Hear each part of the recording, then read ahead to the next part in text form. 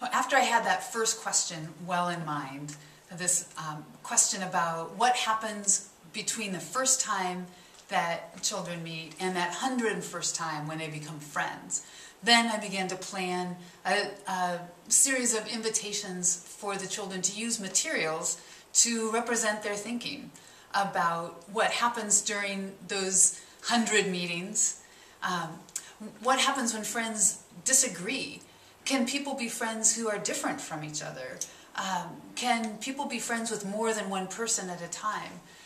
Those questions kept offering themselves with each round of exploration we did.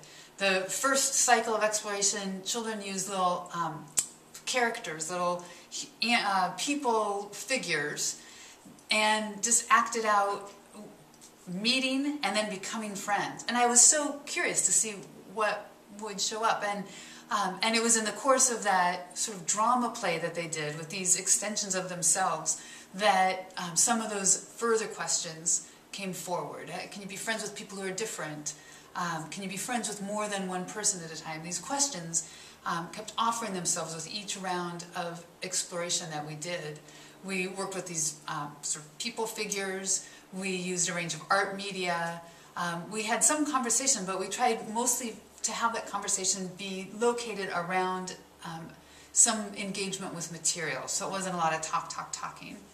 And what came from this, for me, was a profound understanding. My understanding